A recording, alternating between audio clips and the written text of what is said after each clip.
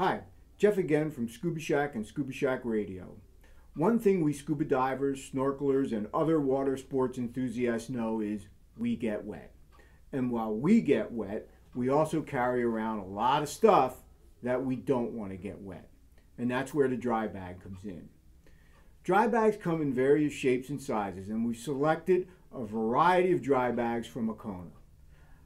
I just don't get on a boat without my dry bag, and I've been carrying around my Akona for many years.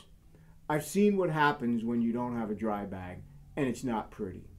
So here's the latest selection of Akona dry bags now in stock here at Scuba Shack.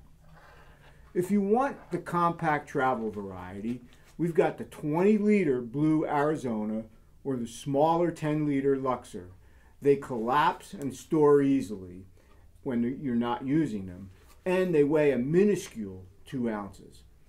These are your secret weapon for adventure. Now, the 20-liter Akona Atacama has nothing to hide. It is translucent so you can easily spot your gear inside. It's made using Akona's water shield technology and weighs in at a mere 10 ounces.